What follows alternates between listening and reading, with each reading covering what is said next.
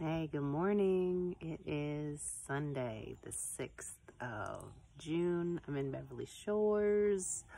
I'm on my yoga mat. I just got finished doing a yoga practice. Prior to that, I read another chapter in the book. What is this book called? I'm gonna get the book real quick. I don't know why I can't remember things. It is Forgiving What You Can't Forget. Prior to reading that, I did my little Bible study and prayer. I got up early this morning and climbed up that hill back there so that I could see the sunrise, but I think it was too cloudy and the sun was not really shining through. So I just decided to get my day started with prayer, Bible study, reading this book, and doing yoga. And after I finish this journal entry, I think I am going to watch a church service on YouTube. Since it's Sunday, you know, gotta get my praise and worship on for sure. I actually did when I got up this morning, and I went over there into the woods, communing with nature, with the deer and the squirrels and the bumblebees and the ants and the bugs and whatever else is there in nature. I did do another journal entry, so I may actually post 2 today and just consider the one I did earlier for yesterday. Since it was so early in the morning, it was the very first thing that I did, and it really focused on yesterday. This one is focusing on today. Part of the reason that I wanted to take time to do another one is because I'm really enjoying this book. What I think I just finished. What chapter did I just finish? Hold on just 1 second. Let's see what these chapters are called. So yesterday, I read the chapter Connecting the Dots, and today I read chapter 7, Correcting the Dots. And it's really talking about, both of them, we're kind of talking about understanding, you know, the things that have happened in your life that have caused you pain. And, you know, since we're all a product of our experiences, the way when something bad happens, however it is that we feel and whatever our perceptions are of that situation, it actually influences how we walk through life day by day, you know, what we believe, what we see. And so kind of perceptions become reality. And it kind of gave examples of, actually, let me see if I can find the page. 1 second. Oh, here we go. Bear with me, okay? So, the experiences I have affect the perceptions I form. The perceptions I form eventually become beliefs I carry. The beliefs I carry determine what I see. And so, you know, the woman writing this book, she writes these things from her perspective. And, you know, she gave an example of, you know, if you're in your house and a dust bunny rolls across the floor and you've never seen one before, you may just look at it and be like, oh, it's a dust bunny. Let me, you know, get a broom and sweep it up.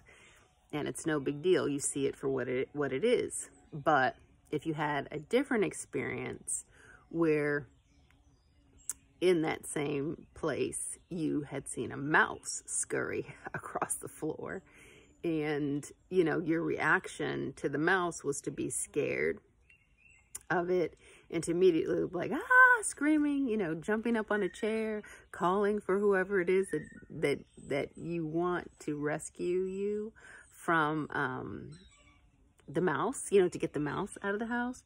That if that had been your experience and that was frightening for you, that when you saw the dust bunny out of the corner of your eye, you may believe it to be a mouse and be terrified again. So that's kind of an example of how your perceptions how your experiences inform your perceptions, and those perceptions influence your beliefs and impacts how you see the world, right?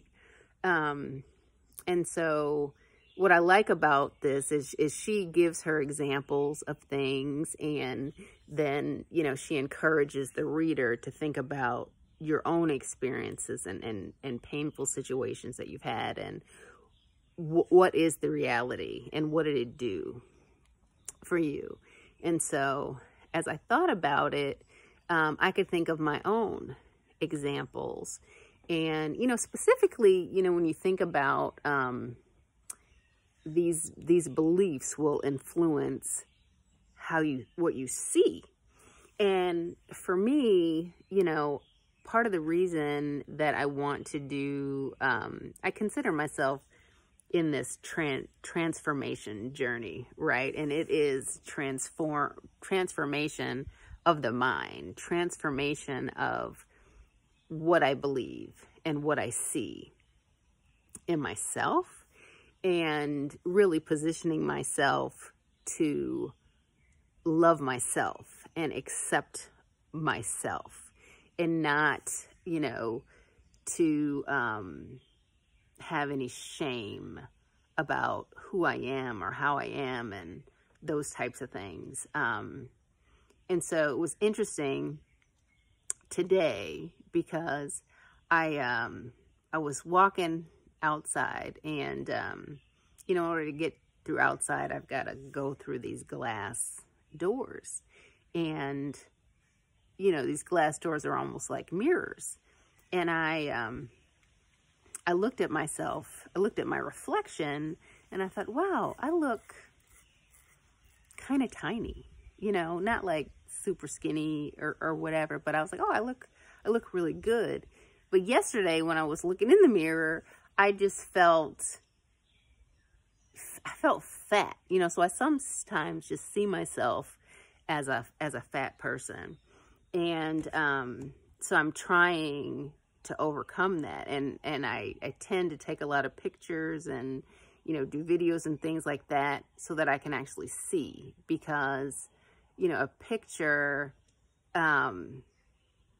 shows you the real deal, right? And I just know that throughout my life, you know, there were things that happened that made me believe that I had a problem with weight, or that other people thought that I was fat, and I internalized that, and, you know, and I ended up with weight problems, you know, which I, for the most part, have overcome. But I have a tendency to self-sabotage sometimes. But anyway, you know, I can think back, and I've told this story before, so I don't know if I've told this story in these journals. And so if you happen to be one of the few people that are watching, sorry if I'm repeating myself, but I can remember, you know, when I was in 7th grade, and I went to the doctor for an annual physical, you know, at the end of 7th grade, and I got on the scale and I weighed 105 pounds. Now, the reality is that I've always had kind of a muscular physique. You know, I got, you know, my legs are big, you know, my calves are big, my thighs are big, you know, but very, very muscular. And I tend to weigh like 20 to 25 pounds more than people think I am. You know, like somebody can stand right next to me and look the same as me physically, and, you know, 9 out of 10 times I'll weigh about 20 to 25 pounds more than they will. And so the reality was I went to the doctor. I weighed 105 pounds. My mother thought in her head that I probably weighed like 80 pounds. So when I got on the scale and I weighed 105 pounds, she was like, oh my God, you know, she was shocked by that. So she didn't think that I was fat or anything, but she just made a comment that, like, her comment was something like, wow, I only weighed 99 pounds when I got married. And I took her comparison of her weight when she got married and my weight, you know, at 7th grade as an indicator that she saw that as a negative for me. You know, then in 8th grade, you know, at the end of 8th grade, I weighed 135 pounds and, you know, she didn't say anything, but I thought, wow, at 105 pounds, my mother thought I was heavy, right? And so at 135 pounds, I must really be heavy. And then, you know, at the end of 9th grade, I weighed 165 pounds. And so I really thought that I was just this fat girl. And, you know, so that's really where this belief or this body shaming that I had of myself started then. And I carried that body shame forever, you know, just for a really long time. Because even when I, you know, lost weight and really kind of came into my own, because, you know, if you're an adult, we all go through puberty, right? There's this awkward years that we go through where, you know, we go from this little kid to, you know, growing into, you know, maturing, right? And you grow taller, you gain weight, you know, the shape of your body changes, you know, you're a woman, you get boobs, your butt changes, you know, you got more hormones raging, you get acne, you get, you know, there's all kind of stuff. And, you know, but it's a totally natural process. And then you get through it and you get to the other side. And, you know, it's almost like, you know, puberty is, you know, you were a caterpillar and you're, you know, these years of puberty are when you're in your cocoon and then you come out, you blossom as this beautiful butterfly. And so I think that we all go through that. But when I got to my butterfly stage, I still had a hard time accepting myself and not feeling as though, you know, I mean, I was just plagued by insecurities and everything. And it just was all based on what I thought somebody else thought of me and the weight that I gave it. So this book talks about carrying shame and how you've got to let go of it. And you have to get to the point where you love you and you accept you. And you can be like, I think they referenced Adam and Eve when Adam and Eve were in the Garden of Eden and they were both naked and had no shame. You know, God made them in his own image and God is perfect. So they were perfect just the way that they were. And they were comfortable in their own skin and in their nakedness.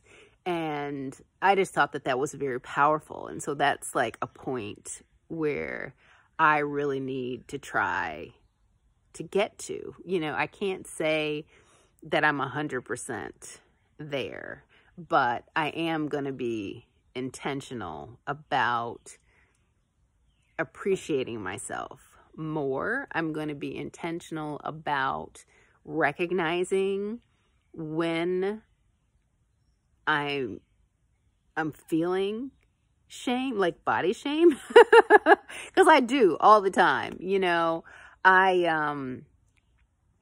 I don't want to say that I'm envious, but let me just go ahead and say I have some body envy, because there are people who have, you know, perfectly toned and tight skin. You know, I feel like my body looks good in clothes. But, you know, the back of my thighs are, you know, my thighs are kind of jiggly. And, you know, I got cellulite and stuff like that. And, you know, I got scars and stretch marks and stuff like that. And so I look at them and I'm like, ugh, I don't like them. But it's really a part of life, right? Lots of people do. And I can remember a friend of mine told me, it's like, you know, and it's from a man's perspective. He's like, you can't worry about that kind of stuff. We don't care about that.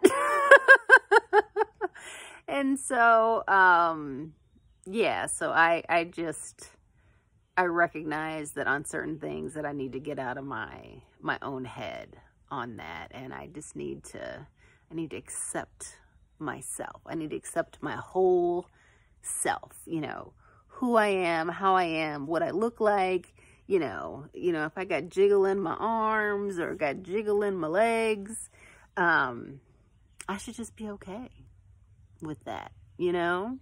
I find myself, because I'm getting older, I'm just like seeing, you know, imperfections in my face. And I don't have to be perfect. And I just need to be loving myself, imperfections and all, you know. So that's what I'm going for. I'm not there. I know that I need to. And I appreciate this book because it's helping me, or it's reminding me of the things that are important, right? You know, it's all about forgiveness. And so,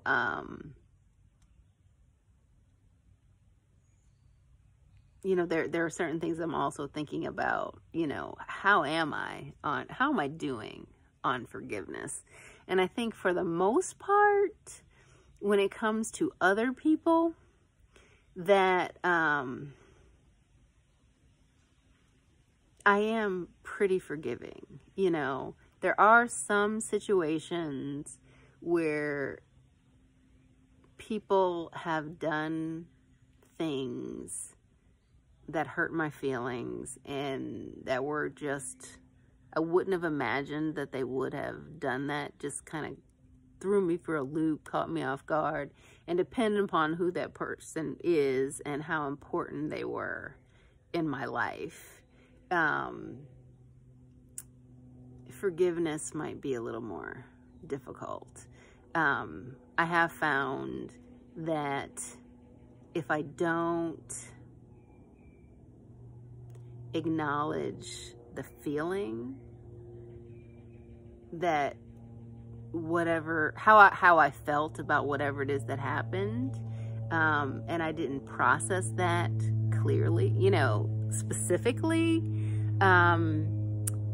that forgiveness wasn't really possible, because you have to feel, you have to understand the impact of what's happening. You have to understand what you think about it, and how that may potentially influence your thoughts moving forward, so that you can make a conscious decision to forgive. And so I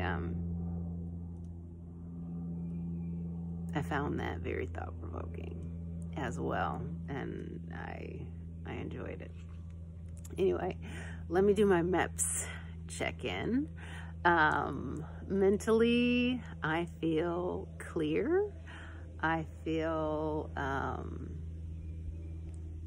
yeah, nothing bogged, I'm not bogged down by anything. And so I'm in a good place from a mental perspective. Emotionally, I feel good. I'm happy. It's a good day thus far.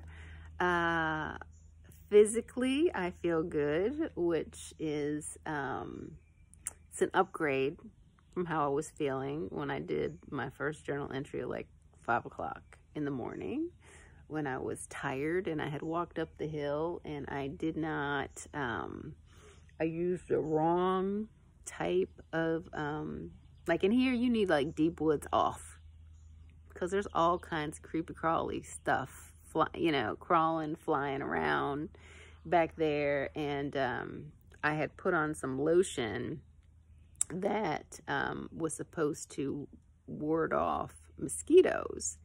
And so I used that instead of the off. And then I went up there and I'm like, I think something bit me in my head. I think something bit me in my feet and on my arm. And I was like, oh, I'm itching. So yeah, I was itching. Since then, I did come back in the house and I grabbed some off and I come outside and